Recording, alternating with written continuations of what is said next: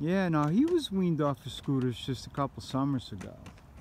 And his actual time spent pushing these toys around, it's not that much. It was at the end of the summer he started to get a feel for it.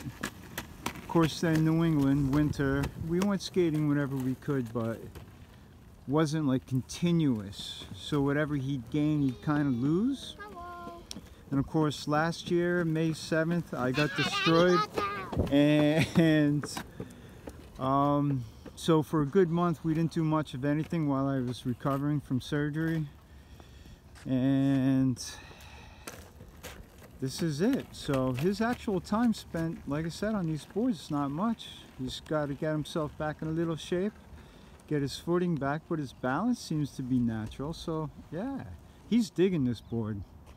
I picked it up a couple days ago from an old couple. It was their grandkids from a few years back. Picked it up relatively cheap.